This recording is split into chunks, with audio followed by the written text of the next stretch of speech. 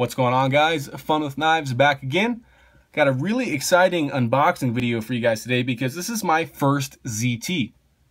If you guys watch the channel at all, I'm a huge Kershaw fan. I've been saying I've wanted a ZT for quite a while, so look what I got.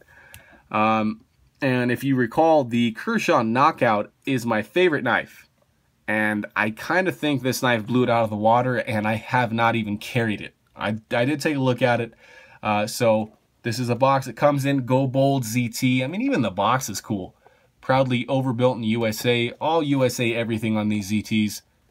And then a real beast. That's like the... Oh, I can definitely test it out already. So what model is this? This is the ZT-0220 designed by Anso. If I had a grail knife, guys, this is it.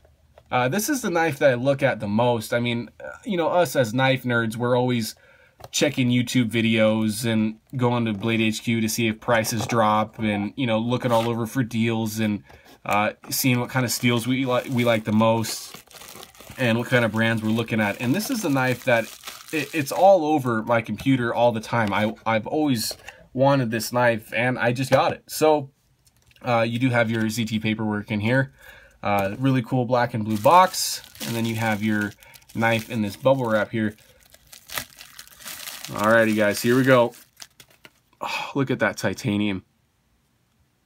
So, guys, I was really unsure on this orange backspacer, and I've already grown to love it. So, obviously, guys, I am a huge budget knife enthusiast, so this is my most expensive knife at this very moment. And I'll try not to rave about it too much, but, guys, this has a whole lot of features that I'm loving already. So I'll give you guys the specs, show you the action, give you my initial impressions. This action is unbelievable. I watch all sorts of YouTube videos on higher end knives that I can't afford or, I haven't bought yet. I don't know where my knife collection is going to take me. And a lot of what they say, guys, is very true. This is riding on KVT ball bearings, and I have IKBS and all that. And the flipping action, the detent, is so smooth on this knife that it literally blows all of my other knives out of the water. I have some good flippers. I have some very smooth knives, but not like this. So I'll show you guys this flipping action here. It's incredibly smooth. It's effortless. And I mean, this thing, it just wants to be closed. And then when it's open, obviously you have no blade play whatsoever. And I mean, this thing is so smooth. So that was my first impression of this knife, guys, is that there's no way this is going to stay in my pocket. Every chance that I get, I'm going to be whipping this out, hopefully not scaring anybody, but flipping it around. Because, yes, I know this is an overbuilt, extremely capable knife, but it is a great just flipping around knife. So you do have a blade length of 3.5 inches here, a handle length of 4.875, overall length of 8.375. Your handle thickness is just over 1/2 inch at 0.51. Your blade stock here on the back is 0.16, so just a tank of a blade. And then your weight is 6.24 ounces. So everything about this knife just screams capable.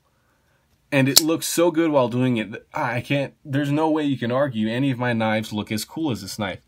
And one thing that that kind of drew me to it is I love futuristic designs of knives, and I think with all this titanium, I'll give you some more close up here, the blue accent, the orange backspacer, it looks super futuristic to me in a sense that if you guys have seen the movie The Martian, his suit, it's all orange with some silver and some blue. This knife looks like something the Martian would carry.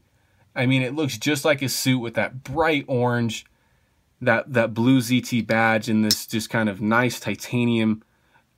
It really looks like it belongs out in space. So this blade steel is CPM S35VN. I love how this blade is sterile on this side as well. I think it looks really classy on your backside.